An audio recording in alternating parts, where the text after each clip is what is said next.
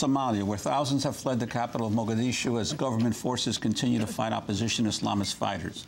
Fierce street fighting over the past months has claimed hundreds of lives. Just last week, bombs killed 2 lawmakers, the country's security minister, the police commander of Mogadishu, and nearly 24 civilians. On Saturday, Parliament Speaker Sheikh Aden Mohammed Madobi urged the neighboring countries of Ethiopia, Kenya, Yemen, and Djibouti to immediately send troops to Somalia. He also asked the wider international community to assist Somalia against, quote, foreign fighters and terrorists.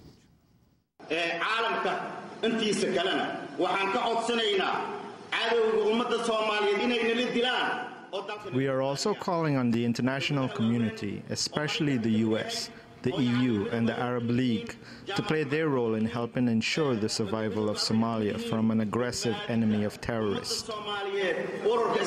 Some news sources, including Al Jazeera, reported Sunday that Ethiopian troops had returned to Somalia. The Ethiopian government spokesperson, however, told reporters that Ethiopia would not invade Somalia without an international mandate. Kenya's foreign minister said Sunday that his country would not, quote, just sit by and watch the situation in Somalia deteriorate beyond where it is.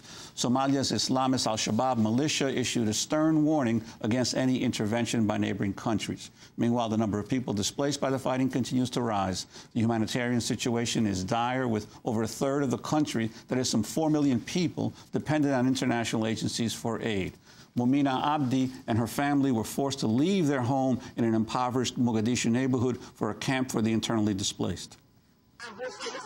We don't have enough money or materials to build shelter for my children. I used to wash clothes for a living and stayed in the Karan district, but we had to flee from our district to here. We're helpless during the rainy season. To find out more about what's happening in Somalia now, we're joined from Washington, D.C. by the Somali American human rights activist and writer Sadia Ali Aden. She is the co-founder of the Somali Diaspora Network. Welcome to Democracy Now! Sadia, tell us what's happening. Thank you. Well, what's happening in Somalia is heartbreaking. As you have just described, co-host has described, you have humanitarian crisis, a serious humanitarian crisis, the worst in Africa. Over 1 million people internally displaced, 3.5 million on the verge of starvation, and you have thousands of new internally displaced civilians, as you have just one has just described, that have resulted from the newly started conflict. So what you have is a government that has been elected in neighboring country, Djibouti, that has arrived in Mogadishu and has thought that it has established a serious base in Mogadishu that has been met with a serious challenge by the opposition groups. And remember, these opposition groups are the same people who were part of the Islamic courts. The Islamic courts, as you remember, has brought 6 months of peace in Somalia, semblance of peace, the best Somalis have seen since the civil war has started. But Islamic courts have broken up into 2 factions now, or 3, I should say, which is the government, unity government united with the Sheikh Sharif group, and Al-Shabaab, the military wing of the former Islamic courts.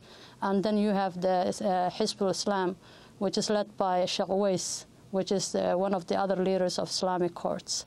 So they're all struggling for power, and the idea is from the opposition to topple the government. And there is no dialogue, there is no serious reconciliation that's taking place. The civilians are caught in the middle. Whenever also something, a weapon is hit or anything arrives on the side of the African troops, AMISOM, they respond with heavy artillery shelling, which kills civilians. So the civilians have nowhere to go. And those who have arrived in their refuge area, the UN is reporting, particularly women are being raped. And also both sides are not caring for the civilians, and both sides are recruiting children to go front line under the age of 15. And this is reported also by the UNHCR and UNICEF. What about the role of Ethiopia and some of the other neighboring countries? Obviously, Ethiopia invaded for a time and then pulled its troops out. What should be the role of these neighboring countries? Well, the role of these neighboring countries shouldn't be what it has been at the beginning, which was welcome the Somali refugees, civilians, women, children, and elderly, who were fleeing from the conflict between the warring factions, the warlords.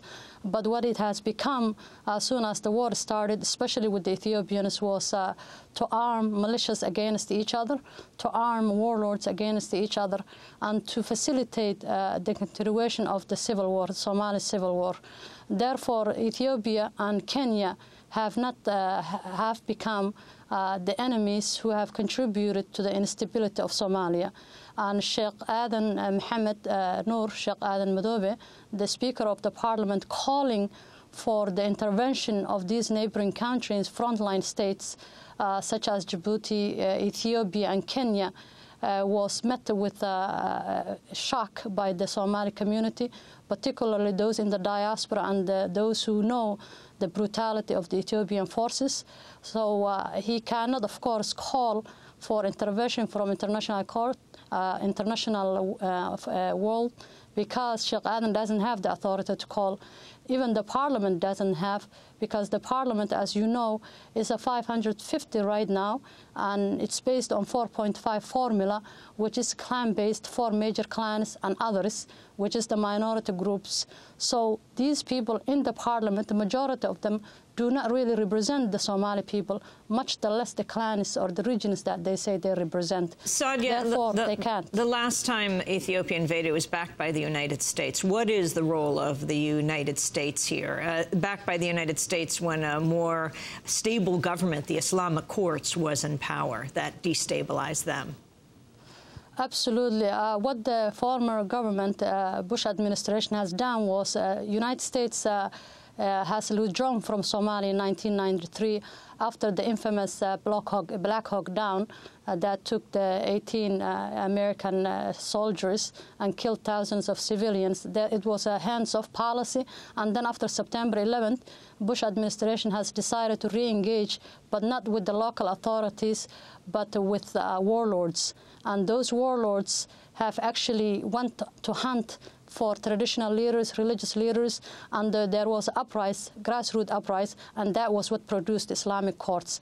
Those Islamic courts that brought the stability and the peace were toppled by the Ethiopian government, the Ethiopian troops, with the help, of course, of the administration of Bush administration.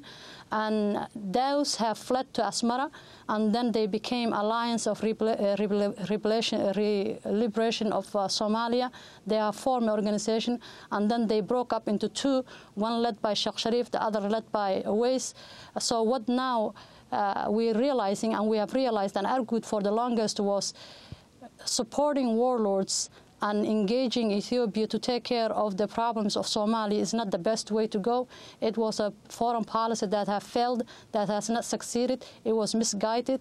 Therefore, Obama administration should take divorce from that foreign policy established from the Bush administration's 8 years of administration and re-engage Somalia, but engage with the people, engage with the local authorities, not with the warlords, and not to use Ethiopia as intervening or mediating government to take care of the problems of Somalia. Sadia, about a minute we have left. I'd like to ask you, the Western press has often mentioned the presence of, increasing presence of foreign fighters, many of them supposedly linked to al-Qaeda in Somalia. How accurate is that in your assessment? They're not accurate. We don't know what's inside Somalia the same way that we didn't know when the earlier administration has also claimed. But what the foreign international community or foreign journalists should do is go inside and investigate and find out the truth about Somalia and make the next process to help this government reestablish peace in Somalia to be homegrown, home found, and run by the Somalis. the same way that are the two administrations that are built in Somalia, in northeast and northwest of Somalia, that have succeeded. Finally, the way we know about Somalia, usually in the United States, is because of piracy. What happens to U.S. ships or international ships overseas, I mean, in the high seas. In this last few seconds, can you talk about that issue and how it relates to what's happening in Somalia today? The piracy is a symptom. It's not the disease. The disease lies on land. Somalia needs a serious political solution. The piracy is resulted from illegal fishing and toxic waste dumping, nuclear waste dumping. And what the international community needs to do is introduce a resolution banning all these nations to stop the illegal fishing and the illegal toxic waste dumping in Somalia. And Sadia, we'll have to leave it there. Sadia Ali Aden, a Somali American writer and human rights activist who is co-founder of the Somali Diaspora Network. And that does it for the show. Democracy Now! Is produced by Mike Berkshire from Mogadishu, and Mate Anjali Kamet, Steve